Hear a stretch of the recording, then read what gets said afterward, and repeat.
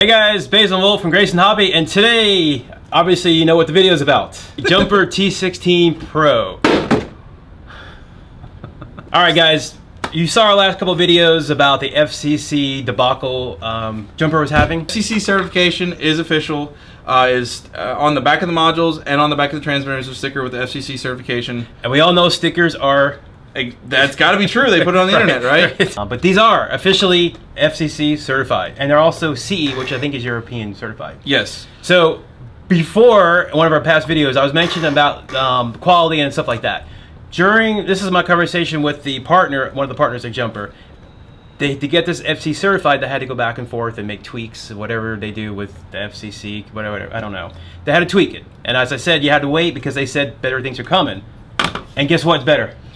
The gimbals. The gimbals. So one thing, actually, if you take the module out the back, if you don't know if you have Hall effect gimbals pre-installed or not, if you pull the module out in the back, it'll actually say the word Hall in the top right corner. That means you have Hall effect sensors pre-installed in your radio. Yeah, if you broke a gimbal, if it's just not working, whatever, you can actually get replacement gimbals as well, so they're not going to leave you out in the cold. And we actually have both left and right. Actually, it's left and right because we have a pair of gimbals available. They're marked left, but it's right, and they're marked right, but it's left. All right. So now we have the Jumper T16 radio with FCC certification and Hall effect gimbals. I'm going to say this is pretty much a finished product at this point. So let's take a look what's inside the Jumper T16. Comment below. Please remember to subscribe if you like our videos. And or my juggling. And while he juggles, I guess he learned a skill overnight. Alright, what you got here? Alright, so again, what's in the box? Alright, so we got the box out. Oh, okay, so we have the USB cord so you can download the radio itself. A neck strap, a screen protector. Oh, that's really nice. That's pretty cool. A foam circle adhesive, some extra springs, possibly heavier tension, lighter tension, I'm not sure, and some gimbal pieces. This looks like replacement pieces for the gimbal unit. So we have the rocker arm here. Yeah, maybe they're trim pieces, like just replacement parts. So they can include a couple screws, stuff like that, which is nice. The Jumper T16 does not come with batteries. You'll have to open the battery bay on the back side. So the door comes off. And be careful.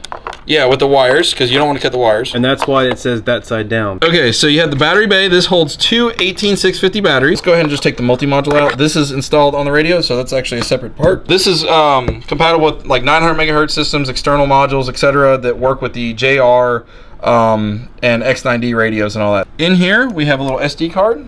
And that's basically the This is almost, yeah. So this is a 512 megabyte SD card. This is some high dollar stuff right here. This is like the pride of 10 years ago. You can use a 2-cell LiPo battery if you have one, but you gotta remember it's gonna have to fit in that dimensions, which is kind of a weird size. So you're probably better off doing the 18650s. Nice thing about this battery bay here, it does, if you do put it on a cell checker, it will read individual cells. So guys, if you do have the 18650 battery holder, you can actually plug it in to a cell checker.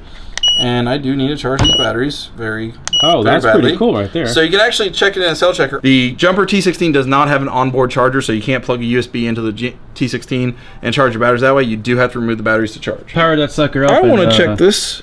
If this radio will boot up without the SD card. You think we're getting I believe the Horus X10, which is what it's based off of, does not boot without, no SD card. So guys, you do actually have to have an SD card in here to use the radio. And if you delete your SD card, we'll put the link below to the current SD card. Yeah.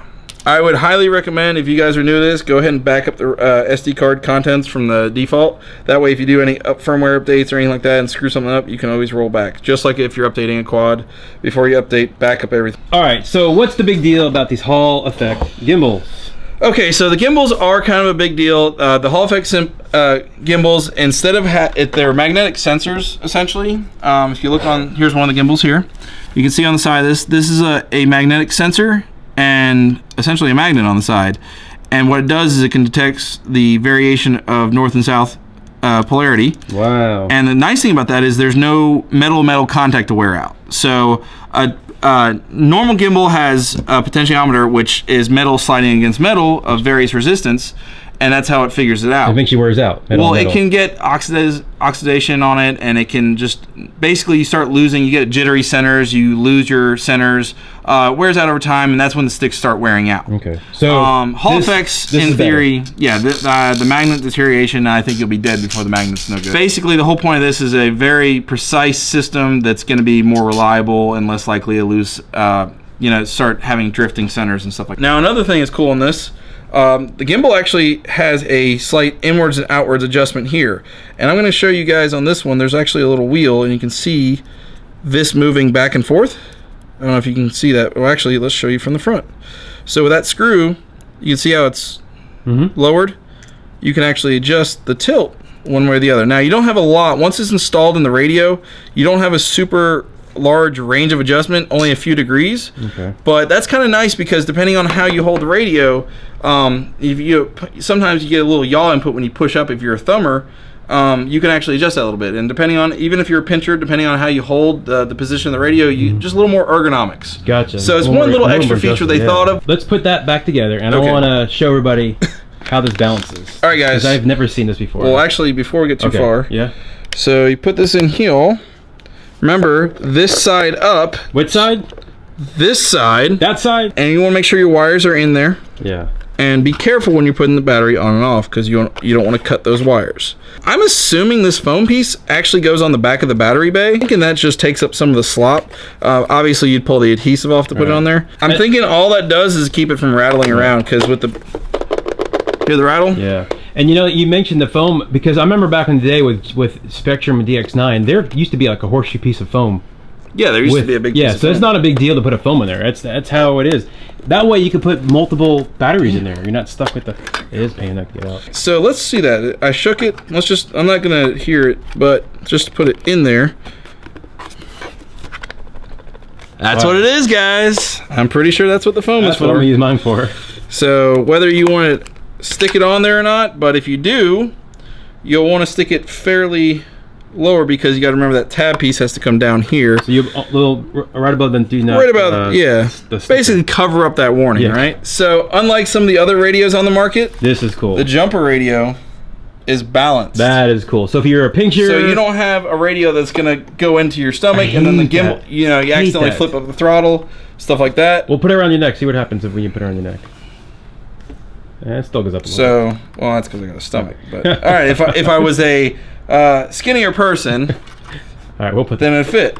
But basically, it's balanced. Yeah. Let's compare that with the QX7. This is the closest competitor price-wise. This has Hall effect gimbals.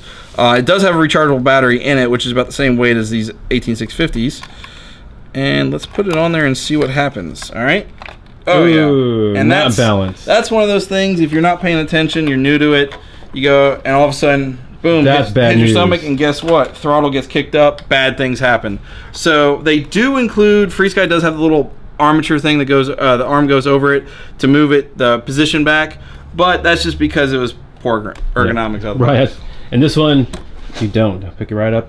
That's just a fix for a problem that shouldn't happen. Yeah. All right, for those guys who are new to the hobby, you're asking yourself, what the heck is a multi-protocol radio? In short, what that means is, we have FrSky, FlySky, Spectrum, Hubsan, Traxxas, 20, 30 different protocols, right? And the FrSky works with FrSky, the Traxxas works with Traxxas. This one radio actually do it all. With them all. So we no longer carrying 5 radios to the field to fly 5 different quads or airplanes or whatever I have. And this is kind of cool because you can actually do a lot of toy protocols too. Not possibly not everything, but pretty damn close. Yeah.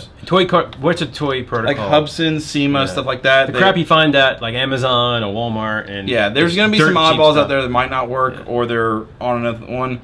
But there's quite a few configurations where you can find out. Yeah. All right, guys. Hope you enjoyed the introduction that we've done with the T16 from Jumper, the T16 Pro with the Hall effect gimbals. We have fun doing it. Leave us a comment below if you have any specific questions you need to answer with your gimbals, and hopefully everybody else we can chime in and help everybody program this thing, because this is new to us, at least me. So if you're wondering about the software and all that, you're going to be using OpenTX, and it's going to be very similar to the Horse X10, X10S videos that are on the internet. As this is a radio that you can use multiple modulations on, you can do FlySky, FrSky, Spectrum, etc., without having to change receivers. So if you progress in the hobby, you started off, you had Spectrum planes, now you're buying Spectrum quads. Okay, well, you know what? I want more. I want FrSky. Okay, now I got a FrSky radio and Spectrum radios. Now I had to bring all the radios to the field, etc. Well, this is a radio that'll do both. Or even better yet, you go to a yard sale, or you go to consignment. Oh, you go to a swap meet. And you swap meet and you find a Spectrum airplane, a FlySky quad. Guess what? Boom! You're done. Yeah. So in theory, this is one radio that pretty much does it all.